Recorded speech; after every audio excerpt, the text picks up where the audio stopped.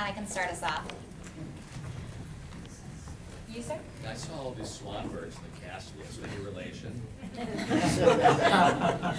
Yeah, my last name's Swanberg. I'm related to a few Swanbergs. Are there any specific Swanbergs you wanted to know? No, I just wondered which characters they played. Okay. Yeah, my husband, Joe Swanberg, who's also a filmmaker that some people might be familiar with, plays her husband in the film. And my son is the baby, Jude Swanberg. That's my real life baby.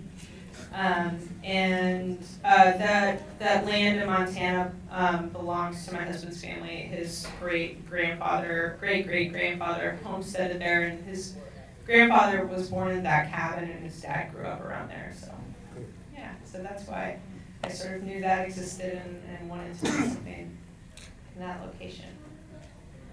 Yeah. I have a couple questions. Was that always the ending? And then on a lighter note, is that Ryan Gosling's younger brother? I hate to repeat a joke, but he asked if that was Ryan Gosling's younger brother, which is funny. No. But he's totally, I think he's really hot. And was that always the ending? Yeah, I always knew that was going to be the ending. I chose that ending mostly because I think, I wanted to end on a crossroads, mostly because the film is so personal to me, and I haven't figured out everything yet. I'm still figuring things out, and so yeah, I wanted to leave it there. Is there another hand? Yeah. I wonder if you could talk about withholding her internal world. So we don't really know what a lot of her motivations are. I wonder if you could talk about how you came to that particular decision. You mean like why we don't hear her talk about her thoughts? Right. Yeah. Well, I certainly didn't want to do a voiceover or anything like that. And she was just with the baby for a lot of it, so you don't usually spill your guts to like a baby. I think with him. Yeah, no, I mean, I definitely made it a quiet film on purpose. It was definitely intentional. I liked sort of the portrait aspect of it. That's also why there's not a lot of camera movement and a lot of still shots, not a lot of coverage, so it doesn't switch back and forth during dialogue scenes. It's usually just a still frame. And part of that is just my aesthetic as a director, and also as a viewer of films. It's just what I'm drawn to. And part of it is that I think that a lot of her struggles are just internal, and they wouldn't have been sort of appropriate to talk, especially to the second guy, Kyle.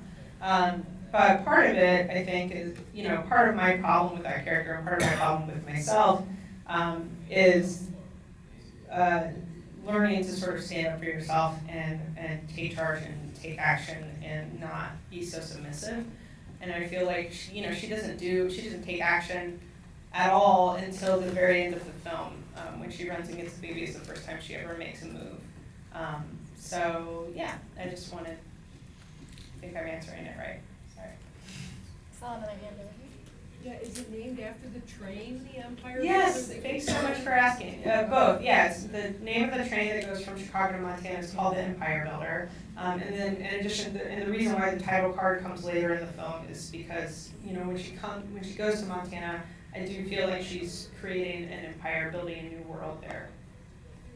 Okay, very good. Both by herself, when she initially gets there, I feel like she finds the semblance of independence on her own, and then, when she meets Kyle, they form almost like a pseudo marriage. Yeah.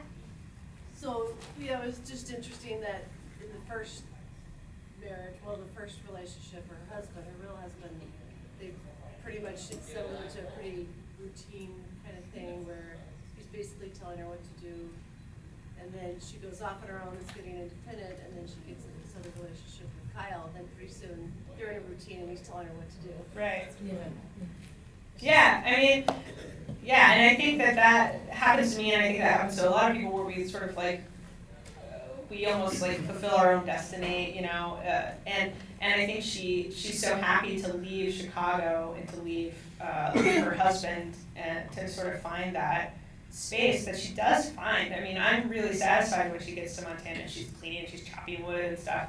It's great, and for me sometimes it's a fantasy to escape my problems, and I just think maybe if I'm in a new environment, then I'll find myself, or I'll be braver, or I'll be, you know, more productive, and then of course she meets this guy who at first, you know, I think he's like super attractive and he's like, you know, manly and working on the land and stuff, and my hope as the filmmaker was that the audience would be like, yeah, go for it, kind of, you know, and then she just gets into the same routine. Yeah, and I think, and that's when the movie becomes really scary to me, is that she's sort of really vulnerable. She's cyclical. Yeah. And then that guy's even like scarier in a way. Yeah. So. Yeah. Thanks.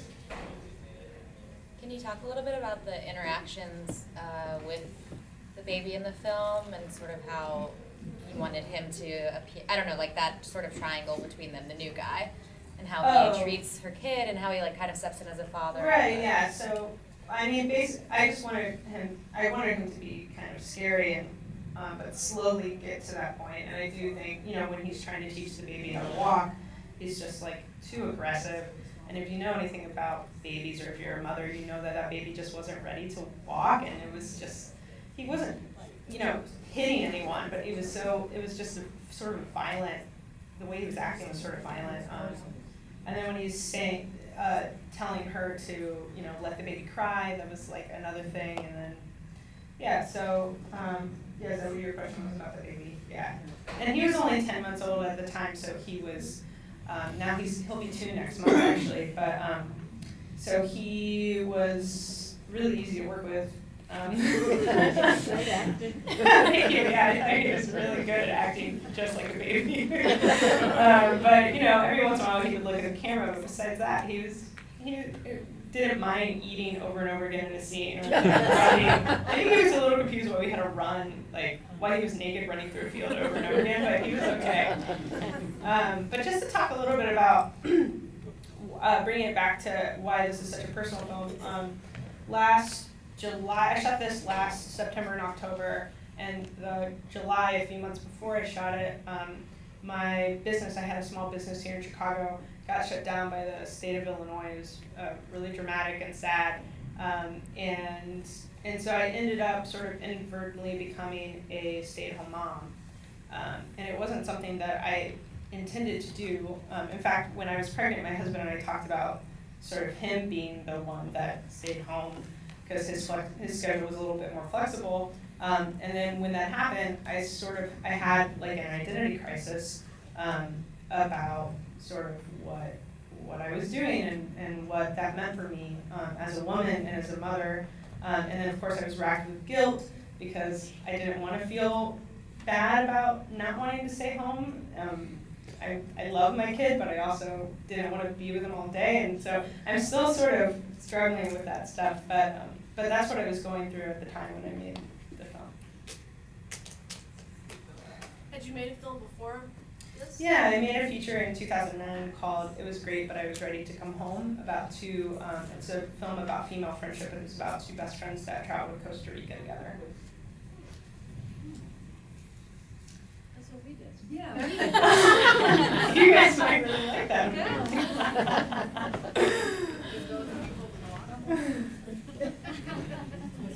Did those characters talk in that movie? Did those characters talk in that movie?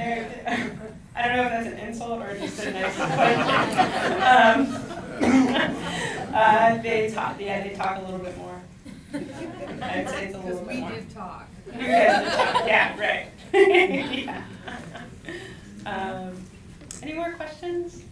Yeah. Did you do your own editing? Like some of the pacing was so interesting. Like when the train comes to the station, it just seemed kind of, I don't want to say slow, but you were definitely setting a mood that way. Yeah, I mean it is a slow film, but it's intentionally, I would call it intentionally paced. That's a nice way that I would say. But yeah, it is slow, it is quiet, and yeah, I try and set the scene very early that that's kind of what you're in for. But yeah, I mean, I love watching the train arrive slowly the whole time, you know. I think it's kind of amazing, but you know. I didn't edit it myself, sorry, no. I had an editor, David Lowry, who went with me, and we had a really small crew. Only 6 of us went to Montana, so including the actors and everybody. So, yes? Would you mind saying more exactly where this was in Montana? No, it was in West Glacier, Montana, right outside of Glacier National Park. Yes? Okay, realistically, like when she left and she didn't have the beat a mom, no stroller, no baby carriage, and for a whole week, one little bag. That was Yeah, I know. stuff. Yeah, but it's sort of, it's a little surreal. You have to take a leap of faith. She was really traveling light. She really was, yes. The idea, you know, what justified it for me was that the idea was that her husband, well, I mean, do you remember in the car, her husband's like, are you sure you don't want the stroller? You know, and she's like, no. I think she was just like totally rejecting it. You know, she was just like, no, let me do it myself, and I can do it simple, and I don't need anything. When she got there, I'm like, she should have brought the I stroller. know, she didn't walk all the way without the stroller. Yeah. So she just wanted to be free. Yeah, I think she just wanted to be free. You know, but she didn't leave her kid. I mean, and that's what I was going through at the time. It's not, I wanted to be free of sort of that domesticity. Like, I didn't, even still, you know, I'm a full-time mom, I still like stay home still, and when I'm cleaning the bathroom or something, I'm sort of like, oh, I'm just cleaning the bathroom. Of course I'm cleaning the bathroom because it's dirty. And then, you know, sometimes I'll be like, oh, I'm like a mom, and I'm a woman, and my husband's at work, and I'm cleaning a bathroom, and this is just not what I, when I looked at my parents when I was a teenager, or, you know, when I'm a woman, I thought, no, I'm gonna marry someone who's like, shares in all of these chores and helps me cook dinner every night and makes the baby's doctor's appointments and all of that stuff, and I didn't do that. I married someone that I'm very much in love with, but who's like, you know, kind of clueless in that stuff. So it's, you know, sometimes I'm just, I don't know, sometimes I get really confused and I have sort of a crisis like this. Yeah, that was what was good, because I think most women go through that. Thank you. When the baby. Thank you, yeah. I didn't know that anyone went through this. It was, I know, it's universal. It's nice to hear you say. Why did you continue to call the baby baby? Oh, I just wanted, well, because I really wanted him to almost be like a archetype of a baby, not so much of But he had so much personality, yet very much. I couldn't subdue him. He was just, he's such a personality. We have time for one more question. Who's got the best one? Why did you run away at the end instead of telling Kyle to go away to kind of assert yourself? It seemed like you continued the self-defeating behavior of running away instead of asserting yourself and telling him to go away and have your space. Yeah, are you talking about when she goes to get the baby? Right, she goes and gets the baby, and then she's leaving. And then she's running away again. Oh yeah, totally. And having him leave. Yeah, and I think she just like, I think that when she was in a weird position again, she felt restricted, things were scary, and her instinct was to run away again. And then instead of me as the director allowing her to totally do that, I made her face her husband again, which was sort of the first thing that she ran away with. And of course I just leave it there, but my hope is that, and this is also my hope for myself, you know, when I have these moments, is that I hope that she doesn't just keep running away, but she makes a change.